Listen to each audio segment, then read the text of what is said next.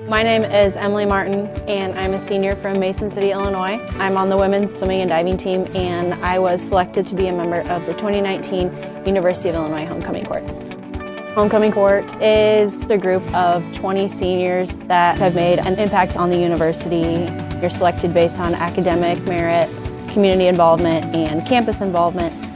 I'm actually the fourth generation in my family to go through Illinois, and no one has ever been in homecoming court. Having that legacy behind me and being able to say that I was the first one out of my family to do it just fills me with immense pride. Homecoming to me is just a very special time.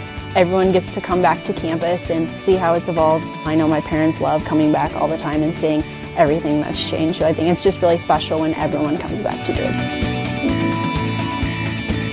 I've been an Illini fan my entire life, but being on the other side of being a student athlete here, you get to see how everyone gets so excited about Illinois.